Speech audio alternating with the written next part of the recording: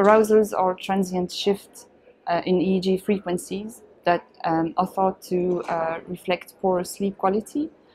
We know that with aging, the amount of arousals during the night increase, and we also know that in some sleep disorders such as sleep apnea or periodic limb movement syndrome, there's an increased amount of those arousals throughout the night.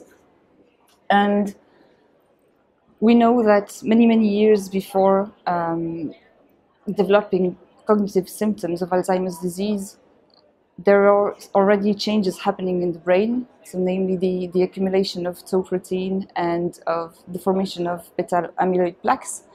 And we think that sleep and wakefulness regulation is associated with the accumulation of those proteins in the brain. So there's a growing body of evidence showing that, for instance, sleep disruption leads to increased levels of those proteins in the brain, in animal models as well as in humans.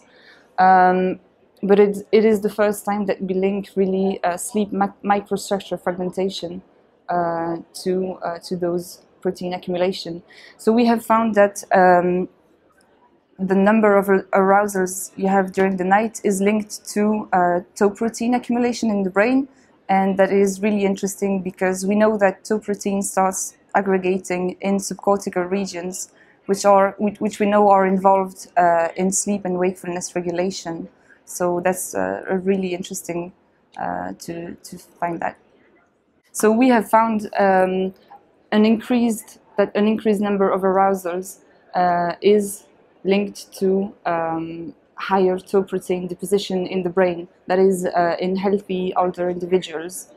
We also looked at cognition, so we have an extensive cognitive testing battery, but there was no link with arousals and cognition, but we have found that kind of grosser sleep fragmentation, that is by awakenings, is linked to poorer performances in cognitive domains. This is still an ongoing study. We are about halfway through, and we have many other information that we can dig in. So we have really extensive cognitive testings.